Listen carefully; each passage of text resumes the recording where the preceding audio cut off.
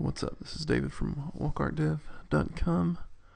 Today we're going to go over the isEmpty and isFull methods, because we'll need those for the push and the pop next time. So we'll just scroll down to where we finished. I'm going to paste those in there so I don't have to type it again.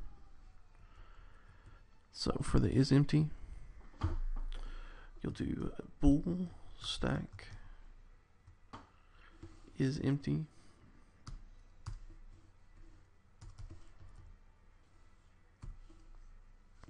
we'll open that up, and then these are pretty simple where you just have to return a comparison and it'll tell us exactly if it's full or if it's empty.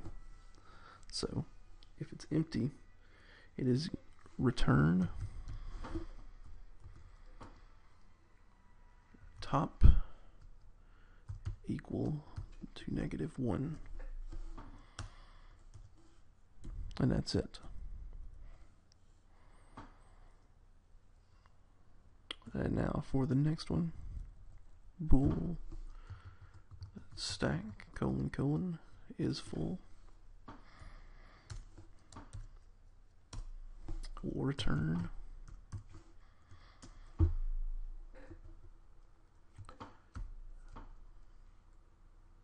top is equal to allocated size -1.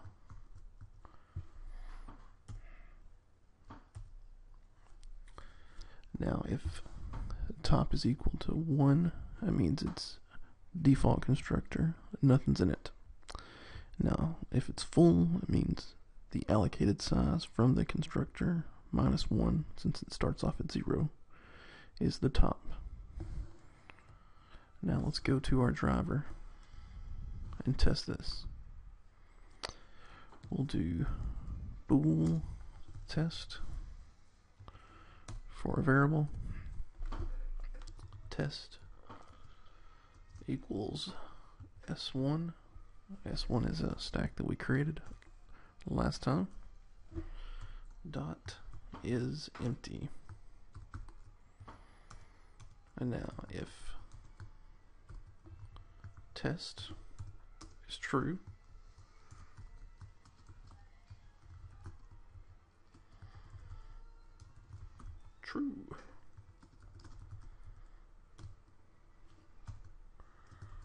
else the test is going to be false.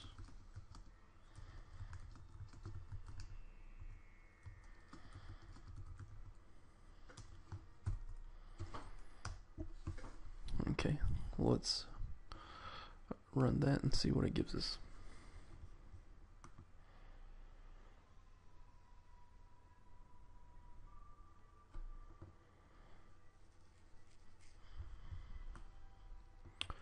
See, the test is true.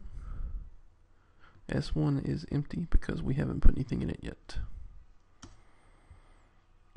And next time we're going to go over pop and push. So we're going to actually put things into the stack now. If you have any questions, leave me a comment. Be sure to subscribe. Any questions, let me know. I'll have contact information in the description. Thanks. We'll see you later.